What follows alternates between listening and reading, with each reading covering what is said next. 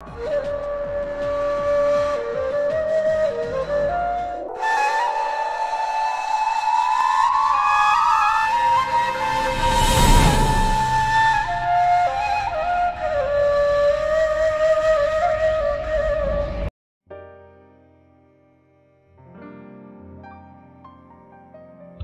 pulsar is a rapidly spinning neutron star, which is the small, incredibly dense remnant of a much more massive star. A teaspoon of matter from a neutron star weighs as much as Mount Everest, and a neutron star is so compact that a ball about 15 miles across contains more matter than our Sun. Neutron stars spin between 7 and 40,000 times a minute and form with incredibly strong magnetic fields. Rapid spin and intense magnetic fields drive powerful beams of electromagnetic radiation, including gamma rays.